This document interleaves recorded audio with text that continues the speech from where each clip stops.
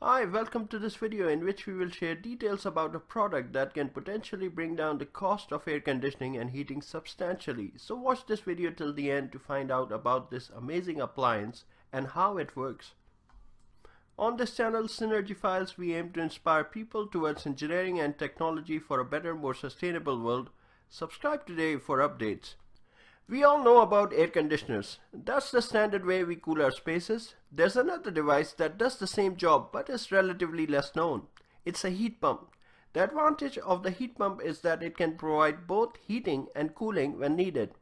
Many a times, the name heat pump refers to an appliance that can heat only, while reversible heat pump refers to a product that can both heat and cool.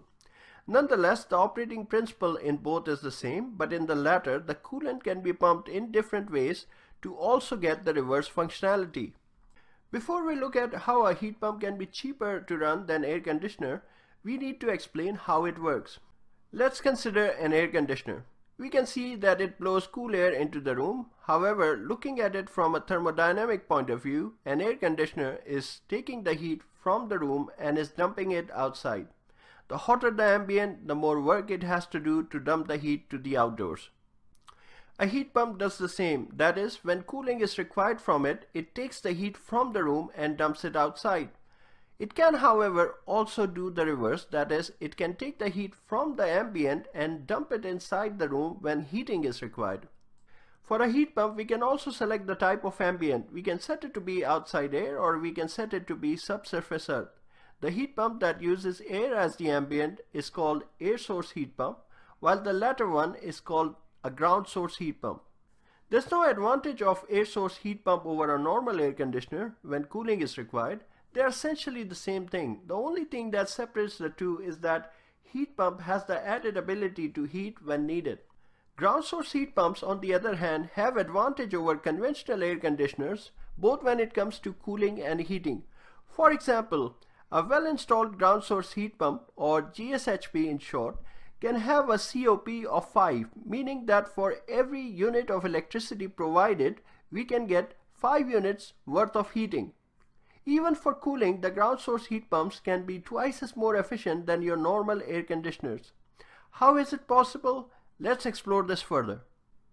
The GSHP exchanges heat from shallow subsurface earth. The ground is dug to at least 3 meters below the surface to lay the pipes in which the refrigerant flows and exchanges heat.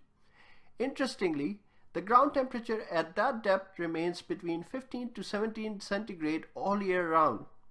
And this subsurface temperature is almost uniform across the globe. So now consider this. You're, let's say, in the Middle East, and your air conditioner is trying to dump heat into the hot ambient air, which is about 40 to 45 degrees centigrade. It would have a much harder time in doing that than compared to a relatively cooler surrounding that is 15 to 17 degrees centigrade. And that is where the benefit of ground source heat pump can be appreciated. Similarly, during winter times when it's close to freezing or we have sub-zero temperatures outside, the heat pump would have a much harder time extracting heat from the cold air compared to surroundings that are at 15 to 17 degrees centigrade, that is in subsurface earth. So now we see why ground source heat pumps are beneficial compared to both normal air conditioners and air source heat pumps. Having established how beneficial they are, the question is why they're not as widely used. Well, heat pumps are used in many cold climate countries and are common in Europe and Canada. Although their advantage of cooling is also proven, but they're not as widely used as air conditioners because of their higher upfront cost, which is in turn because of the required groundworks for laying pipes.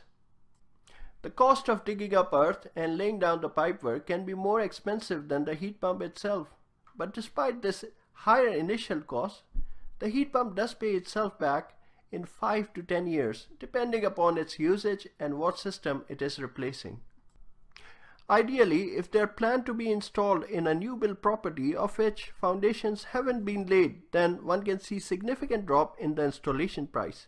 Likewise, if the water table is shallow or there's a pond or seawater in close proximity to the property, then the cost can go down and the effectiveness or COP can even rise further, particularly for the use in cooling.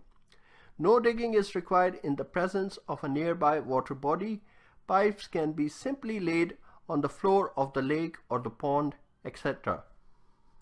There have been numerous studies carried out around the world that prove the savings that can be made if we switch to heat pumps. And this is particularly true for Gulf countries where heat pumps are even more efficient than cooling tower systems.